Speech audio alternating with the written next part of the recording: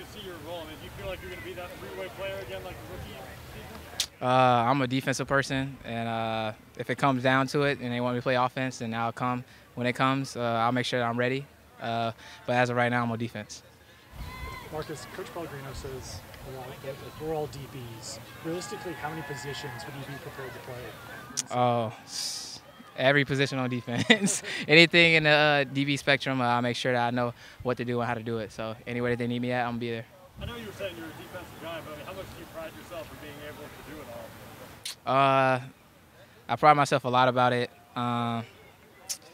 Just being prepared, because returning punts and everything is kind of like having an offensive mindset, you know, being able to make cuts and do things like that. So I always try to make sure I stay sharp on that too. So. PNC Bank, rooted in communities big and small.